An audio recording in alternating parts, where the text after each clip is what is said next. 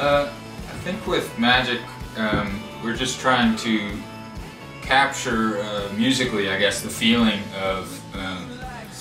falling in love with someone, or that moment before you've fallen in love, like how excited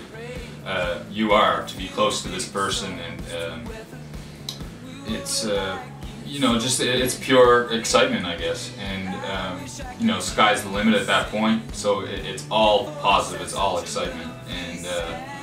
I think with Andy wrote this great guitar line that you hear right off the bat, mixed in with the ooze, and it just kind of is a great, really sets the tone for the record, and makes you feel good right off the bat.